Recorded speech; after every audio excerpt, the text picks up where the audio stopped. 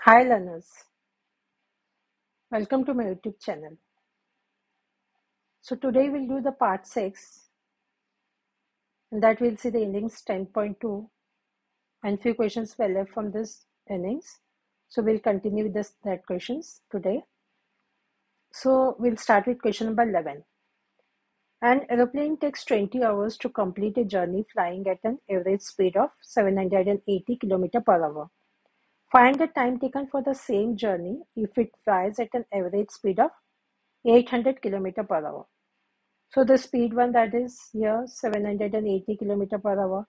The time one that is 20 hours. The speed two is 800 km per hour. So we can write here speed one into time one, that will be speed two into time two. So here we can write here speed one that is 780, time two that is 20, and this will be the speed two that is 800, and we have to find out time two. So this will be same here. This will change the place, that will go in the denominator. This will stay the same. So now this and this goes off. 2 ones are 2 4. This and this we can cancel. This and this we can cancel. 2 ones are 2 fours are. And here what we can see now, 78 divided by 4, that will be 19.5 hours. That will be time two. So we have to write this one.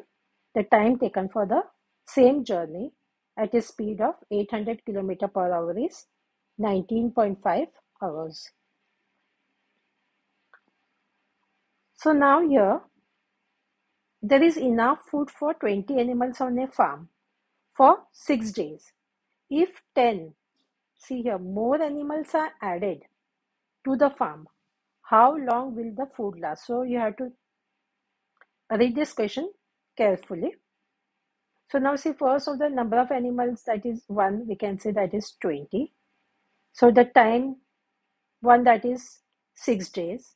And here they said if 10 more animals are added to the farm. So initially it was 20. So number of this one, animals 2 will be 20 plus the 10 are added. So this is going to be 30.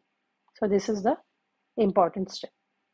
So we can write a number of animals into time 1 is number of animals 2 into time 2. So now here will be 20. This will be 6. This is going to be 30. And this is going to be time 2. So here will be 20 into 6 and divided by 30, that will be time 2. So this will be 3 ones are 3 twos are. So that is going to be 4 days. So that will be 4 days is time 2. So we can write here the food will last for 4 days. Working 4 hours a day, a typist can type out a manuscript in 15 days. How many hours a day should she work in order to finish the manuscript in 8 days?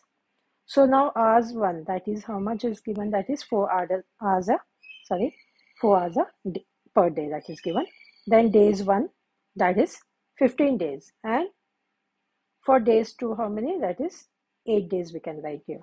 So again here we are going to write hours 1 into days 1, that is hours 2 into days 2. So this will be 4 will be here. This 15 will go here. We don't know the hours 2, and this 8 will go in place of this one. So this is the same. This will go in the denominator and this will be hours 2. So now will be 4 ones are 4 twos are. So this will be 15 by 2. When you divide it, you can see 15 divided by 2. So that is going to be 7.5 hours per day. So the typist should work. We can write this one. This we have to write it.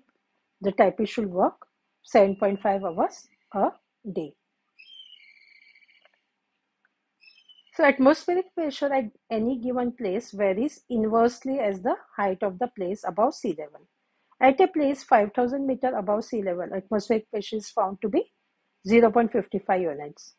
Find the atmospheric pressure at the summit of Mount Everest with a height of 8,800 meters. So pressure 1, that is given as 0.55 units. Height 1, that is 5,000 meters. And the height 2 is given as 8,800 meters. So pressure 1 into height 1, that will be pressure 2 into height 2. So this we are going to put it here. this here. So we don't know the pressure 2, and this will be here. So this will be in the numerator and this will go in the denominator, that will be pressure 2. So now here look at this one, this and this we can cancel out. So when you multiply this into this one, that is should be 27.50 divided by 88. So now since we are not using the calculator here, so what we can do for this one, now see here there are whenever we have a decimal, we have to go from the right to the left. This is the right and this is the left.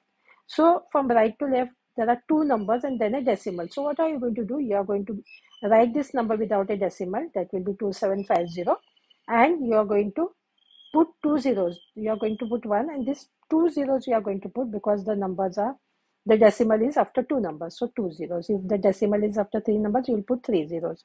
So for this we can write this part, and the denominator, let us write the same. So now this is the numerator.